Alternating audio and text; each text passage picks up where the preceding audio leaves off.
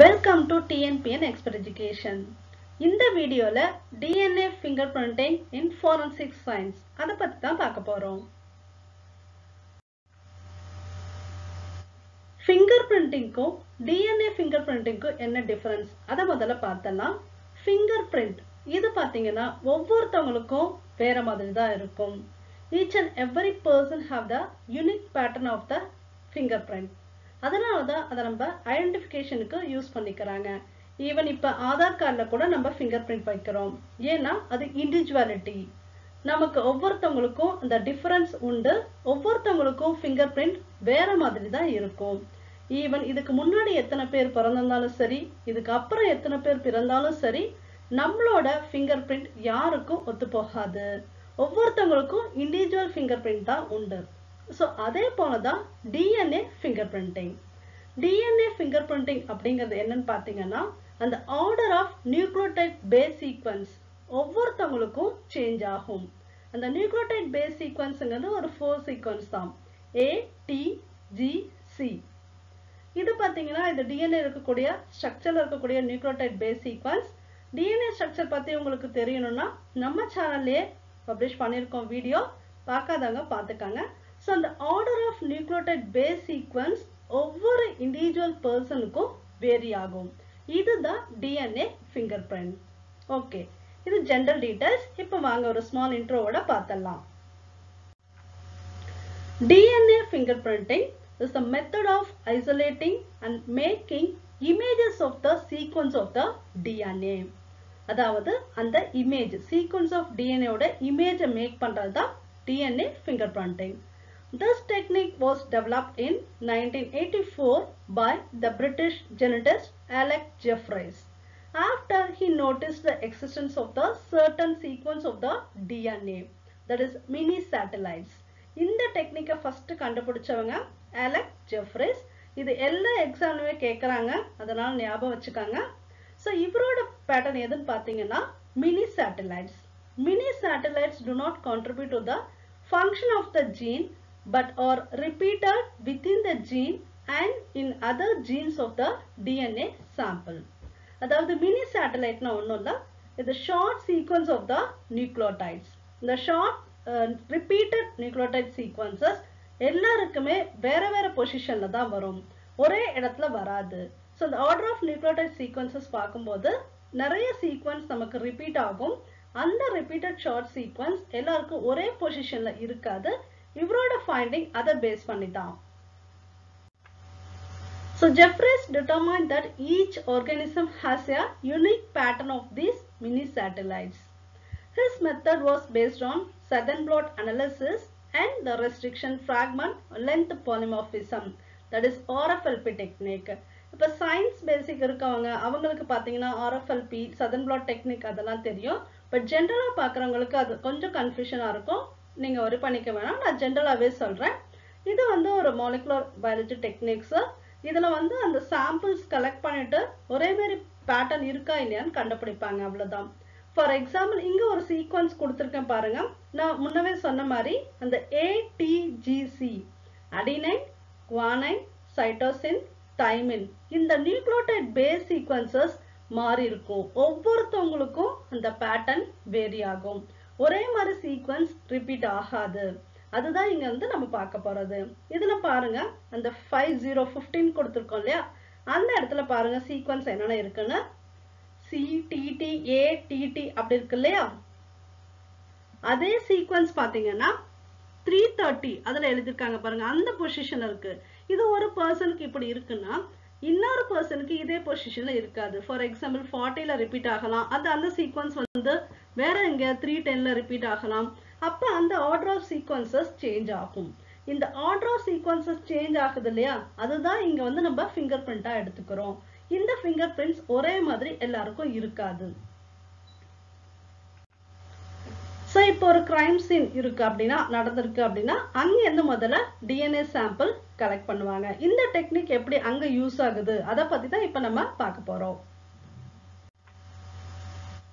So sample collect பண்றாங்க. இப்ப sample எதுல இருந்தெல்லாம் நீங்க DNA கலெக்ட் பண்ணலாம் அப்படின்னு கேட்கலாம். So skin cells, blood, hair, saliva, even nails எல்லாத்துலயுமே டிஎன்ஏ நம்மளோட பார்ட்ல எல்லா பார்ட்லயுமே டிஎன்ஏ பிரசன்ட் ஆயிருக்கு. ஈவன் இப்போ ஸ்கல்ல கூட அவங்க கலெக்ட் பண்ணலாம். இப்போ ஒரு கிரைம் சீன் நடந்திருக்குன்னா அந்த இடத்துல சாம்பிள்ஸ் லைவ் சாம்பிள்ஸ் கலெக்ட் பண்ணிப்பாங்க. இப்போ மர்டர் ஆன பர்சனையும் கண்டுபிடிக்கலாம், இல்லை மர்டர் பண்ணவங்க யாருன்னு கண்டுபிடிக்கலாம். ஸோ அந்த ஸ்பாட்ல இருந்து சாம்பிள்ஸ் கலெக்ட் பண்ணிட்டு வருவாங்க. ஸோ எல்லா சாம்பிளுமே அங்கே ரன் பண்ணணும். அந்த சாம்பிள் எல்லாத்தையுமே கலெக்ட் பண்ணிட்டு வந்து இந்த டெக்னிக் அப்ளை பண்ணி பார்த்துட்டு ரிசல்ட் ஃபைண்ட் அவுட் பண்ணா தெரிஞ்சிடும். ஸோ இப்போ எப்படி வந்து அந்த டெக்னிக் பண்றாங்க அதை பத்தி பார்க்கலாம். ஸோ ஒன்ஸ் சாம்பிள் கலெக்ட் பண்ணிக்கிறோம். ஃபார் எக்ஸாம்பிள் இப்போ அந்த ஸ்பாட்ல கிடைச்ச சாம்பிள் ஒரு சாம்பிள். இப்போ ஒரு 3 members ஆர் 4 members டவுட்டா இருக்காங்கன்னா அந்த 3 membersோட சாம்பிள்ஸ் எடுத்துக்கணும். ஸோ டோட்டலாக இப்போ 4 சாம்பிளுமே ரன் பண்ணணும். அதுக்கு ஃபர்ஸ்ட் டிஎன்ஏ ஐசோலேட் பண்ணணும். ஏன்னா அந்த டிஎன்ஏ ஐசோலேட் பண்ணாதான் ஃபர்தரா இந்த டெக்னிக்கை நம்ம ஃபாலோ பண்ண முடியும். So once DNA isolate பண்ணதுக்கு அப்புறமா the DNA digests with the restriction endonuclease enzyme and separation of fragments by agarose gel electrophoresis. அதாவது restriction endonuclease அப்படிங்கிறது ஒரு என்சைம். அந்த என்சைம் என்ன பண்ணும் அப்படின்னா it is act as a molecular scissor. இது வந்து கட் பண்ணும். இப்போ ஃபார் எக்ஸாம்பிள் இந்த DNA வந்து டபுள் ஹெலிக்கல் ஸ்ட்ரக்சர். அதுவும் ஸ்ட்ரக்சர் நீங்க போய் நம்ம வீடியோல பார்த்துக்கங்க, உங்களுக்கு தெரியும். இல்லை ஜென்ரலாக உங்களுக்கு தெரியும் டிஎன்ஏ ஸ்ட்ரக்சர். அதை பிரிச்சோன்னா 2 ஸ்ட்ராண்டா மாறும். இப்போ அந்த 2 ஸ்ட்ராண்டை நீங்க நீட்டா வச்சிருக்க மாதிரி ஞாபகம் வச்சுக்கோங்க, ஒரு குச்சி மாதிரி ஞாபகம் வச்சுக்கோங்க. இப்போ ரெஸ்ட்ரிக்ஷன் எண்டோனிக்லேஸ் என்சைம் என்ன பண்ணணும்னா ஸ்பெசிஃபிக்கா சில சீக்வன்ஸ் ரெகனைஸ் பண்ணி கட் பண்ணணும். நிறைய டைப் ஆஃப் ரெஸ்ட்ரிக்ஷன் எண்டோனிக்லேஸ் இருக்கு. ஸோ இப்போ நம்ம எந்த டைப் ஆஃப் என்சைம் யூஸ் பண்றோமோ அது ஸ்பெசிஃபிக்கா சில சீக்வன்ஸ் தான் கட் பண்ணும். அந்த சீக்வன்ஸ் ஃபார் எக்ஸாம்பிள் ஒரு என்சைம் பார்த்தீங்கன்னா GAATTC ஈகோஆர்வன் சொல்லுவாங்க. அந்த என்சைம் கரெக்டாக அந்த இடத்துல தான் கட் பண்ணும். அது கட் பண்ணும்போது இப்போ எந்தெந்த பொசிஷன்ல அது கட் பண்ணுன்னு பார்த்தீங்கன்னா எங்கெல்லாம் அந்த சீக்வன்ஸ் இருக்கோ அந்த இடத்துல கட் பண்ணும். அந்த கட் பண்ணும்போது நிறைய துண்டு துண்டா இப்போ பிரியுதுன்னு வச்சுக்காங்க. அந்த கோடு மாதிரி இருக்கிறது அந்த ஸ்டிக் மாதிரி இருக்கிறது பிரியுது. இப்போ ஒருத்தவங்களுக்கு 10 ஸ்டிக் அந்த அந்த குட்டி குட்டியா பிரியுதுன்னா அதே மாதிரி இன்னொரு பர்சனுக்கு பிரியாது. ஒரு 9 ஸ்டிக் பிரியலாம், இல்லை 10 ஸ்டிக் வேற வேற சைஸ், ஐ மீன் 10 இடத்துல கட் ஆகுது, அடுத்து 15வது இடத்துல கட் ஆகுதுன்னா கண்டிப்பா அது டிஃபர் ஆகும். இப்போ அந்த என்சைம் ஜஸ்ட் அதை கட் பண்ணி மட்டும் விடும். அந்த குட்டி குட்டி ஃப்ராக்மெண்டா இந்த லென்த்தா இருக்கக்கூடிய DNA பிரிஞ்சிடுது. So this is restriction எண்டோனிக்லேஸ் digestion. தென் இதுக்கப்புறம் அந்த பிரிஞ்ச ஃப்ராக்மெண்ட்ஸ் எல்லாம் செப்பரேட் பண்ணணும். Separation of the fragments done by agarose gel electrophoresis. So இதுதான் agarose gel electrophoresis unit. இந்த சைடுல பிக்சர்ல கொடுத்திருக்கேன் பாருங்க. இதுதான் agarose gel electrophoresis unit. இதுல தான் அந்த சாம்பிள் லோட் பண்றாங்க. இப்போ அங்கேருந்து கலெக்ட் பண்ணிட்டு வந்த சாம்பிள் இதுல பாத்தீங்கன்னா நிறைய சாம்பிள்ஸ் லோட் பண்ற மாதிரி வெல் இருக்கு. வெல்லுங்கிறது அந்த குழி மாதிரி இருக்குது. இந்த ப்ளூ கலர்ல ஆட் பண்றாங்களே அதுதான் அந்த சாம்பிள். இது எல்லாமே மைனூட்டா தான் இந்த ஆட் பண்ணுவாங்க சாம்பிள். இது வந்து மாலிகுலர் பயாலஜி. இது எல்லாமே ஸோ சைஸ் ஆஃப் சாம்பிள் எடுத்துக்கிறது எல்லாமே மைனூட்டா தான் இருக்கும். இதுல கிட்டத்தட்ட 20 சாம்பிள் கிட்ட லோட் பண்ற மாதிரி இருக்கு. ஸோ அங்க வந்து நமக்கு 5 சாம்பிள்ஸ் தானே 5 சாம்பிள்ஸ் மட்டும் லோட் பண்ணிக்குவாங்க. இந்த எலக்ட்ரோஃபோரசிஸ் வந்து ஒரு கரண்ட் அப்ளை பண்ணி ரன் பண்ணுவாங்க. ரன் பண்ணதுக்கு அப்புறம் அந்த ஃப்ராக்மெண்ட்ஸ் இப்படிதான் செப்பரேட் ஆகும். நான் சும்மா வேற பிக்சர் கொடுத்துருக்கேன். இந்த ஃபர்ஸ்ட்ல இருக்கிறது பாருங்க, ஒரு ஜெல் லைக் ஸ்ட்ரக்சர் இருக்கு. அந்த ஜெல்லுல தான் அந்த டிஎன்ஏ சாம்பிள்ஸ் லோட் பண்ணுவாங்க. அந்த ஃப்ராக்மெண்ட் அப்படின்னு எதை சொல்றோம், அந்த பேண்ட் பேட்டர்ன் எதை சொல்றோம்னு பாத்தீங்கன்னா இந்த கோடு கூட தெரியுது பாருங்க, ஒயிட் கலர் கோடு லைட் ஆரஞ்சுல தெரியும். இந்த கோடு கோடா தெரியறதுதான் இந்த மாலிகுலர் சயின்டிஸ்ட் சொல்றது பேண்ட்னு சொல்லுவாங்க. ஸோ இதுல பாருங்க கிட்டத்தட்ட நிறைய சாம்பிள்ஸ் லோட் பண்ணியிருக்காங்க.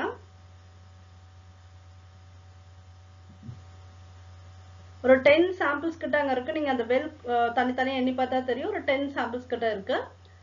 ஸோ இப்போ நீங்க அந்த யூஜி ஸ்டூடெண்ட்ஸ் எல்லாம் பார்த்தீங்கன்னா அவங்க டிஎன்ஏ ஐசோலேட் பண்ணி செக் பண்றதுக்கு இதோட நிறுத்திக்குவாங்க. இந்த டிஎன்ஏ ஐசோலேட் பண்ணி இருக்கா இல்லையா, இந்த பேண்ட் தெரிஞ்சாலும் டிஎன்ஏ ப்ரெசென்ட் ஆயிருக்குன்னு கன்ஃபார்ம் பண்ணிப்பாங்க. பட் ஃபிங்கர் பிரிண்டிங் அடுத்த ப்ரோட்டோகால் போயிடணும். இந்த சைட் செகண்ட் பிக்சர் பார்த்தீங்கன்னா இந்த பேட்டர்னு எக்ஸ்ட்ரா ஃபிலிம்ல வந்தா எப்படி இருக்கும், அந்த பேண்ட் சீக்வன்ஸ் வரும்னு கொடுத்துருக்கேன். Okay right. இப்போ ஒன்ஸ் நம்ம செப்பரேட் பண்ணியாச்சு. இந்த டிஎன்ஏ ஃப்ராக்மெண்ட்ஸ் எதில் செப்பரேட் பண்ணியிருப்போம்னா அந்த அக்ரோஸ் ஜெல் யூனிட்ல இந்த ஜெல்லுலேயே செப்பரேட் ஆயிருக்கும். இப்போ அடுத்த ப்ரொசீஜர் என்னன்னா பிளாட்டிங். இதுக்கு பேரு southern blotting. ஏன்னா டிஎன்ஏவை மாத்துறதுனால இதுக்கு பேரு southern blotting. ஆர்என்ஏவை மாத்தினா northern blotting, புரோட்டீன்னா வெஸ்டர்ன் blotting, அந்த மாதிரி டிஃப்ரெண்ட் டைப்ஸ் இருக்கு. இது வந்து southern blotting. southern அப்படிங்கிறவங்க தான் கண்டுபிடிச்சாங்க. இங்க first denaturation பண்ணிடுவாங்க. Denaturation of the separated fragments into single strand formed by alkali treatment. இப்போ அந்த டபுள் ஸ்டாண்டா இருக்கதா சிங்கிள் ஸ்டாண்டா பிரிச்சிடுவாங்க. பிரிச்சுட்டு இந்த fragments வந்து nitrosilus filter membrane அதுக்கு ட்ரான்ஸ்ஃபர் பண்ணுவாங்க. இந்த ஆக்ஷன் பாத்தீங்கன்னா capillary action. Just see the picture என்னென்ன இருக்குன்னு பாருங்க. இந்த ஃபர்ஸ்ட் பிக்சர் பாருங்க. Transfer buffer, platform, saran wrap, Whatman paper, gel, membrane, Whatman paper stack, towel stack, weight எல்லாமே இருக்கு. பக்கத்துல கொடுத்திருக்கிறது அந்த apparatus, southern blotting apparatus. அவங்க கையில வச்சிருக்கிறது அந்த ஜெல், nitrosilus membrane கீழ இருக்குது.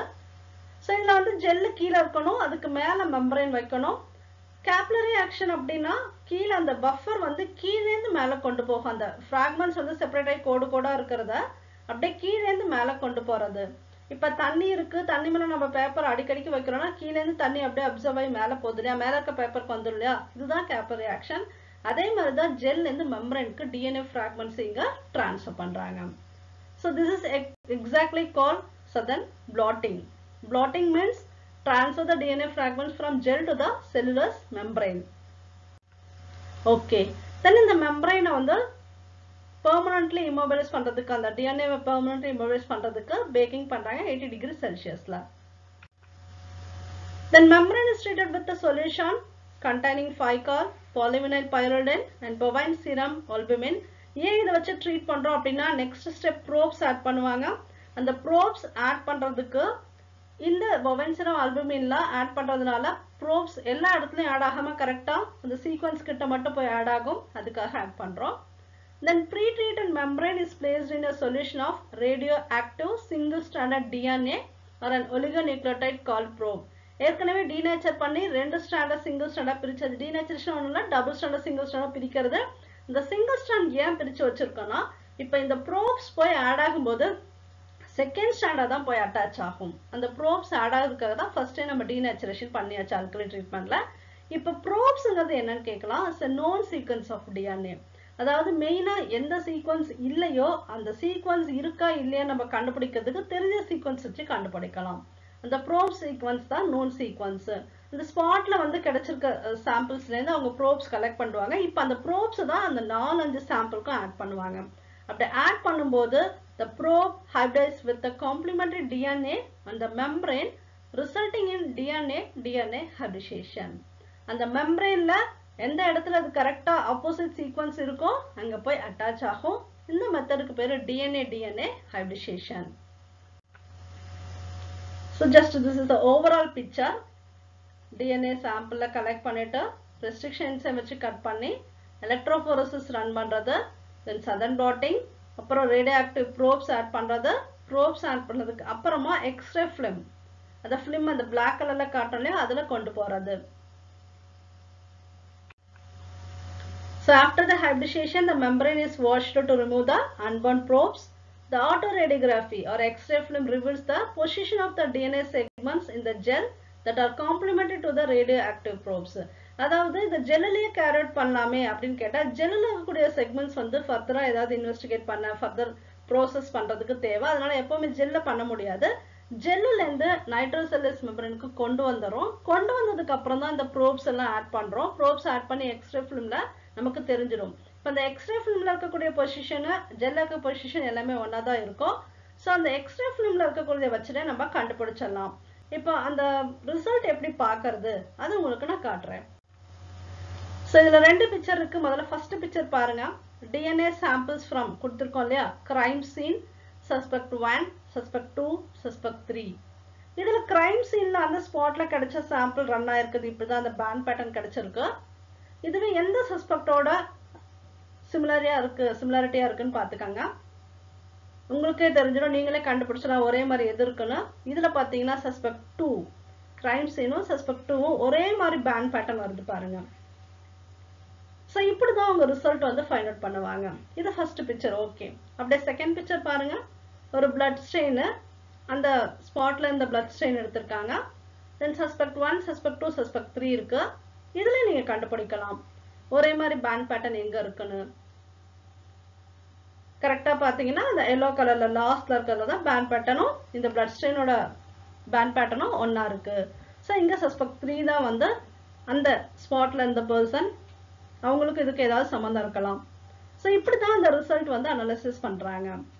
இது ஃபைனல் ரிசல்ட். இதை வச்சு தான் அவங்க ஃபைண்ட் அவுட் பண்றாங்க ஃபிங்கர் பிரிண்டிங். இதுக்கு பேர் தான் டிஎன்ஏ ஃபிங்கர் பிரிண்டிங் பேட்டர்ன்.